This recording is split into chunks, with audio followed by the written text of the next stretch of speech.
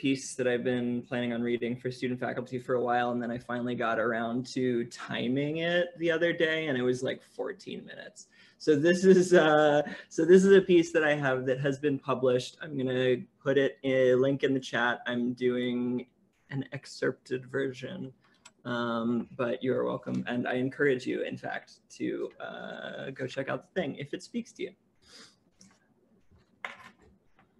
The title is On the Importance of Looking.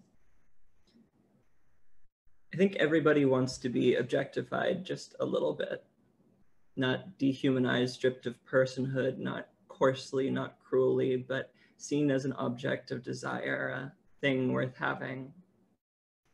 I remember hands on me like I was a side of meat the first time I went to a gay bar, or the first time I went to a gay bar with the intention of being touched, seen, desired.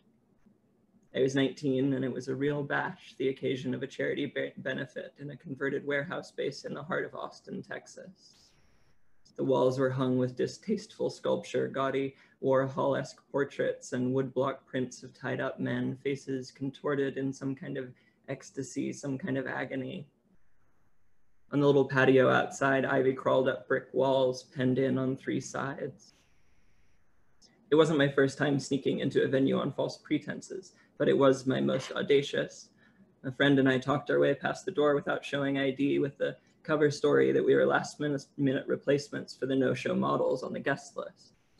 He ended up on stage midway through the night, posing like he was born for it, while artists sketched and sculpted. I melted into the crowd, tearing off the name tag that labeled me a model as soon as I was through the front door. I was there to be seen, consumed, but not laid bare on the page. I avoided the bar. The drinks were free and IDs were being checked at the door, but what if someone asked? The trays going around the room, carried by fit young men in jock straps, covered in plastic shot glasses shaped like genderless asses and filled with something neon and strong, those felt safe, and I stuffed the glasses in my pockets like a magpie building a nest from souvenirs. Yellow, orange, red, all the colors of a sunset, candy sweet and whiskey strong. On other nights, I had talked my way past doormen or jumped fences to see punk bands at venues who had never heard of all ages, or to meet up with near strangers who didn't know how young I was, or just to get drunk somewhere that wasn't my living room. This party, though, this event, was my first time going somewhere for no reason other than it was gay and loud and full of people. I don't remember how I was dressed, who I spoke to, but I remember the feeling of moving from the gallery to the bathrooms to the dance floor and being watched, assessed, considered. I remember being cornered out on the patio by a man with cigarette breath, kissing him until the stale air inside was better company. I remember being touched on my shoulders, my waist, my ass, hands made invisible by the dim lights and press of bodies. The feeling of being wanted was stronger than the drink. I started taking hormones in 2017, started wearing my closet full of dresses out in public on nights other than Halloween. I shaved off my beard, grew my hair out, learned how to blend my eyeshadow and contour my cheekbones. I learned from a girlfriend how to use orange lipstick on my jaw to mask the faint blue tinge of whatever facial hair electrolysis couldn't eliminate. I have a complicated relationship to gender, a complicated relationship to passing, as though being mistaken for cis is my highest calling, but I can at least look the world in the eyes and say I am a woman. Most of the time, the world listens. Some of the time it agrees. The way that gay men look at you, watch you, when they want you, can be crude sometimes, frightening if you're not accustomed to it. Despite that, being cruised carries a level of subtlety that's always made it feel safer and less threatening to me than when it comes from straight men. Gay men look at me like they're hungry for me a lot less frequently than they used to.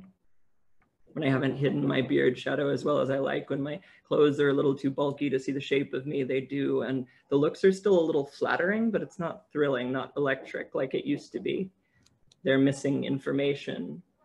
They see a version of myself that hasn't really existed for years, the version of me with an M for male on her driver's license and a deep well of discomfort kept under lock and key.